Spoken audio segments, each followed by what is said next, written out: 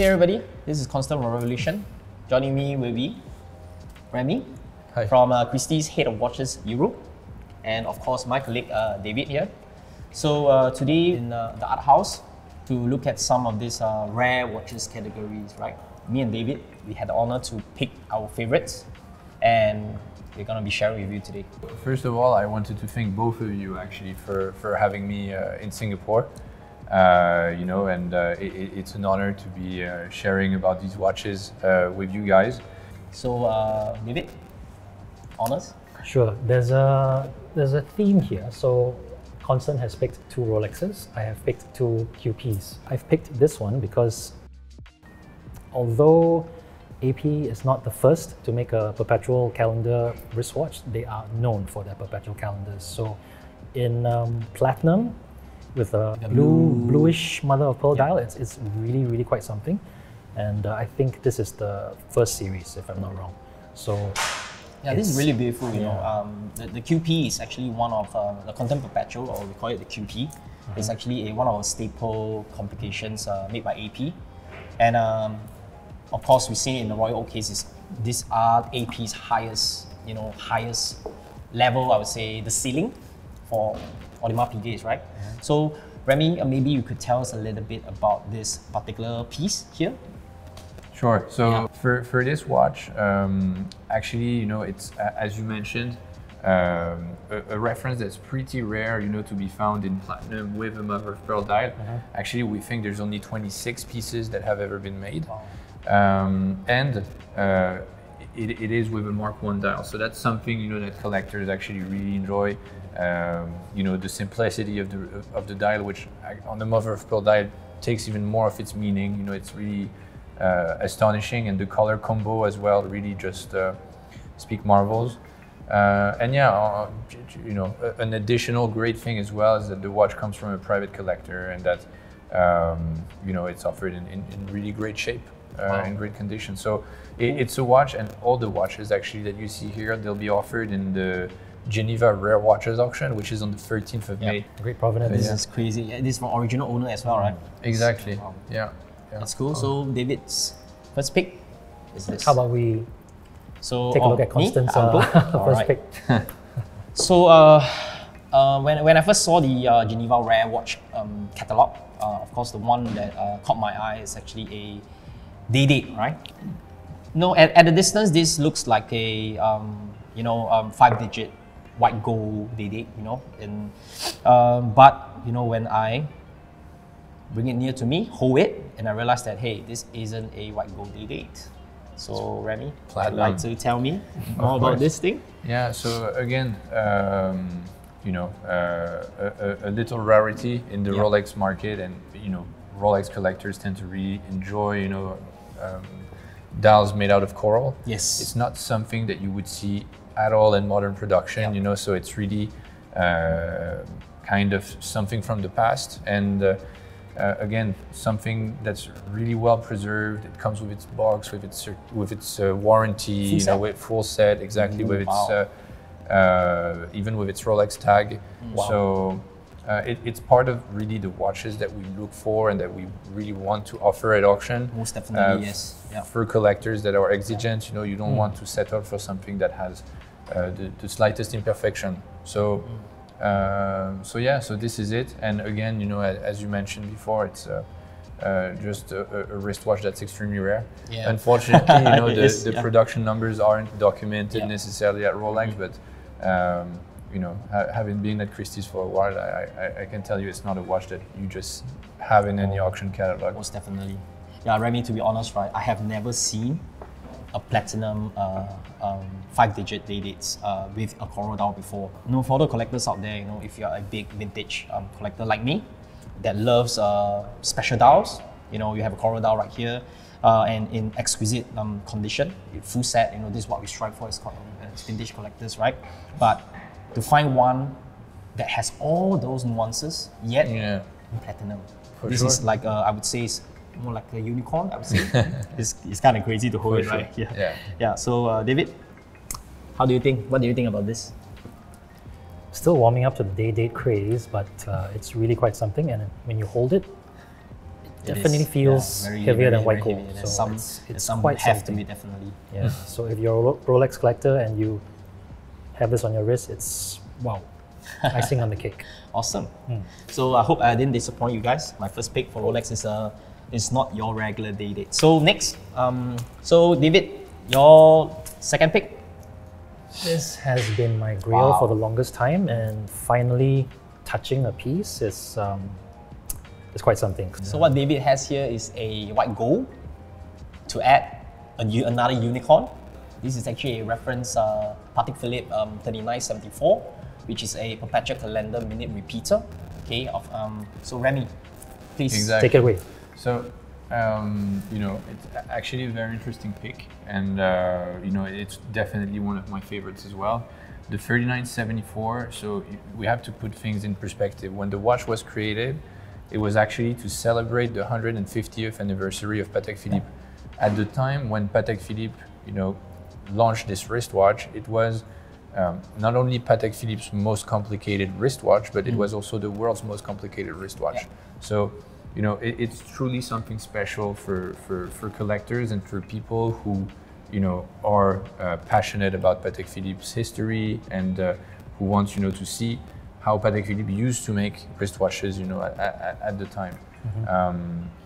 So there's a beautiful minute repeater, which actually sounds extremely well due to the fact that the case was made by the timecase maker, Hagman. Mr. Hagman. Oh, yeah. Exactly. You actually see his initials on the lug. Oh, I didn't notice that. Wow. So it's again, case makers today, they wouldn't do that. So Yep. another little interesting aspect for the watch. And then we mentioned the rarity. It's a very rare watch. The reference is very rare, but the fact that it's in white gold, it actually elevates the level of rarity to Definitely. something completely different. Yep. I think there's around 12 pieces that are known, or that have been made. 12 pieces, yes. And of the 12 pieces, not all of them are in this condition. Yeah. With its box, with its additional case back, with its certificate of origin. Do we have the honors to actually listen to the minute repeater? Of course. Please, Oh, if me? you want to. Please, Yeah, David, yeah. do the honors. Let's Okay. hear the minute repeater. And here we go. Wow.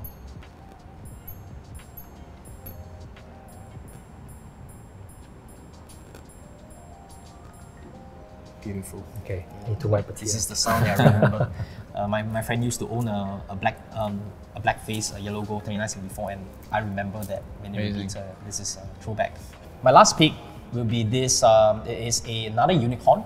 I mean, all of the pieces here are unicorns, of course. But it is a watch that is one of my favorite watches of all time, and it's one that I probably will not be able to own in this lifetime, but maybe in the next. It's this piece. It is this beautiful Rolex Daytona, reference 6269, or we call it a pavé diamond, or pavé d'or, or you can call it a princess cut. I really like pavé diamonds, with the mix of the sapphires and with the pavé bezel, it's truly an amazing watch. And I heard there's 8 to 10 pieces known, but Remy? The reference 6269 today, it's widely recognized as one of the watches that really shows, what Rolex was Yeah. all about at the time. When they created the Daytona and other wristwatches as well, Yeah. they were always about experimenting designs, and it wasn't necessarily common at the time to see a sports watch, Yes. made of gold that was actually set with, so many diamonds, sapphires as well on the indexes, blue sapphires. So, it's something that was truly special and that was truly groundbreaking. So Truly hard to do as well. Yeah, Back then, it's probably crazy, yeah. for sure. Yeah. So it's as a result, you're exactly right. They did a very small series of the 6269. So it is really part of the watches that are not easily found within the market. One of the things that is actually very interesting about this timepiece is its provenance. It's a watch that has probably never been on a wrist before. When you see the quality of the case, it's just stunning. And on top of that, it's a watch which is bestowed with the crest of Oman on the case back. Yeah. So you know, it brings you back to an era, you know, which is which was absolutely incredible, where Sultan Qaboos, you know, was a tremendous client for Rolex and other and other brands. Yes. Sorry, and therefore, you know, it led him to order watches which were kind of personalized. You know, not necessarily for him, but you know, his orders were personalized. And in terms of rarity, on top of its condition and you know its provenance, it's also an interesting fact to know that it's the first 6269 recorded. So if you look at all the serial numbers that were offered so far at auction, this is the earliest piece. Wow. Exactly. And it has a Kanja behind. Amazing. And it has the Kanja behind, and the condition is absolutely stunning. So, Incredible. you know, it's again a watch that we're extremely proud to be able definitely, to offer for to sure. to Rolex collectors. I think many of our viewers might not be familiar with the Sultan of Omani Kanja. Maybe David would like to explain a little bit of what the Omani Kanja crest came from and what is it about. Well, it's his symbol. So all of his, not all, but most of his watches have this symbol either at the back or at the front. So in this case, of course, it's not at the front, but once you turn it behind, wow, bam. Another impressive fact about this wristwatch is that, you know, for as you mentioned, you know, there are many Rolexes with the Kanja, you know, on the dial or on the case, you know, and there are some, you know, little differences. And for example, you know, to have the crown on top of the Kanja, it's actually nicknamed the Royal Kanja. So an additional little detail for people who are really into collecting these watches with. This little detail is not really little. Yeah. It's huge. It's crazy. A 6269 is already rare. On top of that, you have a Kanja and then a crown top on of top. that. So this is unique. So Utterly unique. Basically, I mean, this is most probably a piece unique. I definitely believe that this is a piece unique. I mean, these watches are so rare. You know, 8 to 10 pieces known. This might be the newest one, but yet it is the oldest one. Yeah. And with such a rare reference in this condition, with the Kanja, with the Royal Kanja, with the Royal Kanja crest. So you know, where I definitely join you is that, you know, to have a 6269 in this condition with, you know, the Royal Kanja on the back. Although there is another piece, you know, that is known in the market as having, you know, a Kanja and a 6269. You know, all these little details combined, condition, rarity, and provenance, it definitely makes it something truly unique for people. I would bet on my life that this would definitely be one of the hottest lot this coming auction. You know. The condition I love is this incredible. watch. It truly is a pleasure, Remi, to be able to sit down here and to talk watches with you. And what's better than talking one of the rarest, some of the rarest watches in the world. You know, and it's been a pleasure. We really appreciate it. And yeah, good luck with the auction. Thank you. Thank you so much. Thank you to both of you. Thank you, Remi. Thank you for having me. Thank you very much. Thank you for having us. Thank you.